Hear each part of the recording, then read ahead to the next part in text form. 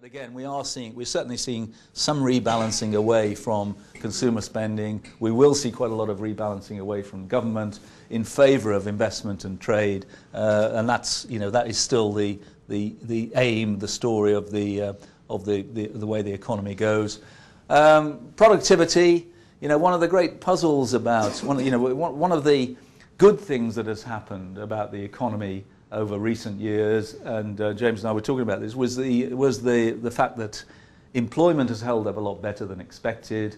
Unemployment went up a lot less than expected. So, the contrast I always draw is between now and the early 90s. In the early 90s, the economy shrank by, it felt worse at the time, but the economy shrank by 2.5%, but employment fell by 6.5%.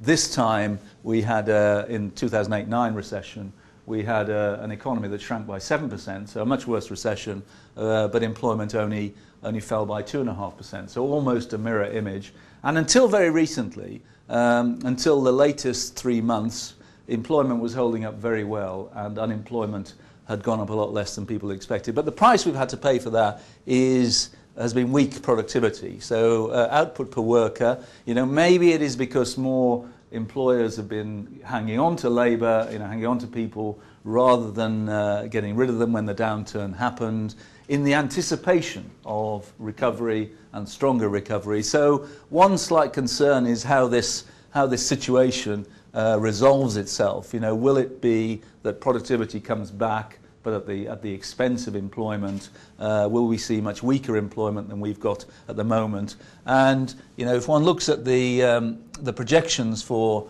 employment again that we had, unemployment that we had yesterday, they do assume a further increase in unemployment over the next couple of years before it starts to head down again.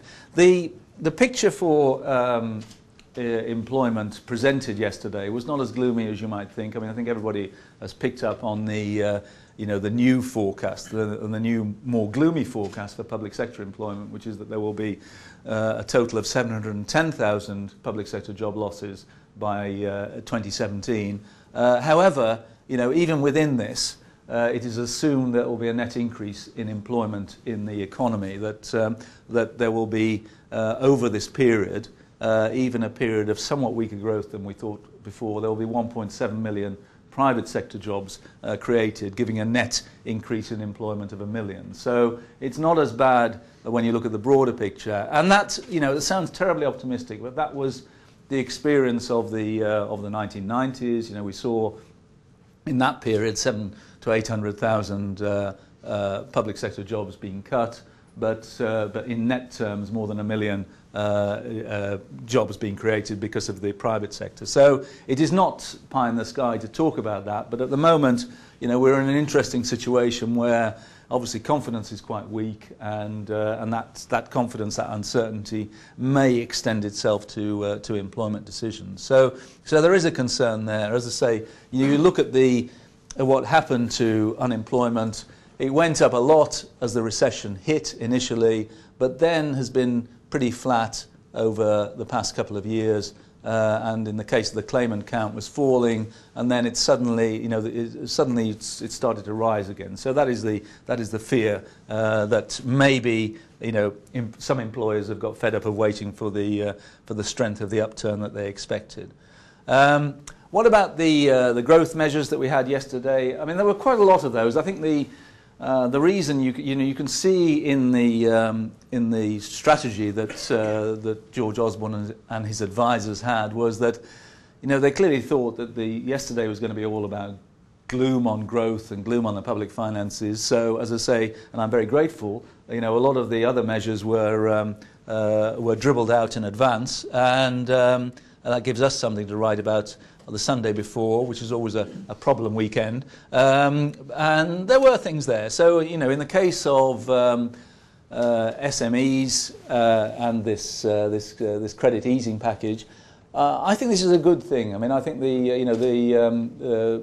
I would like to have seen the Bank of England more directly involved in credit easing, because as you will know, the Bank of England has been doing something slightly, very different, called quantitative easing, but it could have purchased assets that would have included bundles of SME loans, and that would have helped free up the market for loans to small businesses. But the governor refused to do that. He said, he didn't want that risk on the bank's balance sheet. So what you've had instead is the Treasury having to find another way around this, and this National Loan Guarantee Scheme, which is aimed at increasing the supply and reducing the cost of lending to SMEs. I think it's quite important that this works, because bank lending to SMEs has been falling at around about a 5 to 6% annual rate since the early part of 2009, and shows no sign, despite Project Merlin and anything like that, and the people from the banks may have a different view on this, but it shows no real sign of picking up, and that's partly because the banks themselves have issues and pressures and regulatory constraints, but also because if you think of what the small business lending market before the crisis, we've lost a lot of players. I mean, the Irish banks were quite big players in the SME market. Then they're not there anymore, as well as some others. So I think this is quite useful, and a whole string of things. I don't know whether people can read this, but I think some of these things which we get very cynical about, changes in employment legislation. Will they have an impact, or is this just more another sort of bonfire of controls which doesn't really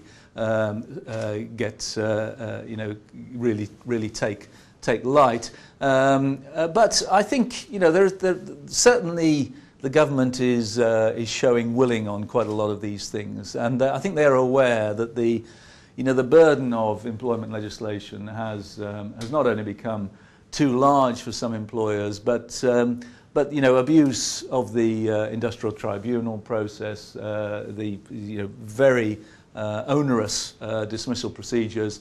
If they get half the way along some of these, I think it will be a welcome easing of some of the burdens of employment. Quite important that they're looking at. They've asked the pay review bodies to look at the issue of public sector pay. Should we have? At the moment, it is mainly a question of having national levels of public sector pay with individual exceptions like London Waiting. The aim here is to look much more at local labour markets, and it's as much to prevent. The Treasury is emphasising this is not just about saving money. It's not mainly about saving money, but quite often I think what they've encountered is that private sector employers in some areas have found that they themselves have difficulty because of the competition from the public sector. Now, obviously less of an issue when the public sector is cutting back, but quite important. This Seed Enterprise Investment Scheme, quite interesting, and a couple of other things here. Manufacturing seems to quite like the R&D tax credit shake-up, which it thinks will make a difference. So again, some useful bits and pieces. People will have different views compared with what bit of the economy they're in. And of course the famous infrastructure package.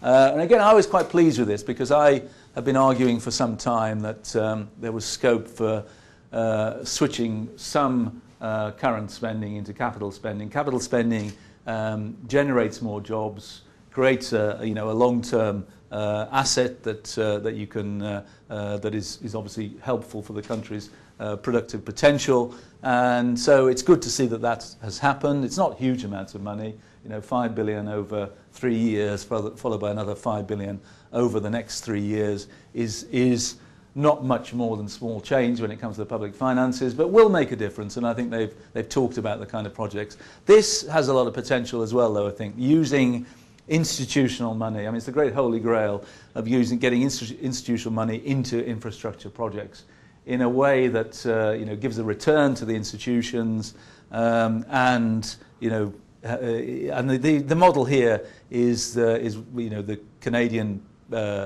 Teachers Pension Fund is one example which is invested heavily. Obviously, sovereign wealth funds as well, and I think the issue here is how you establish the return. I mean, I think for good and bad reasons, PFI has fallen into disrepute because it was thought that the contracts that were signed were just too generous to the private financiers of those schemes. Does it mean when you set up infrastructure projects like this you have to have an identified stream of income, say in the case of roads from tolls and so on? But it's an interesting challenge, and I think this has enormous potential using institutional money to fund infrastructure projects, not least because if you think about the initial aim of the PFI, it was to get these things done more efficiently, delivered on time and so on. Whatever one thinks of government, its record on big projects is not often that good. So if you've got the institutions who are able to bring pressure to bear for these things to be delivered efficiently, I think that is a good thing. So quite a few positives there, but the overall message of the autumn statement is that growth prospects are certainly weaker than they were.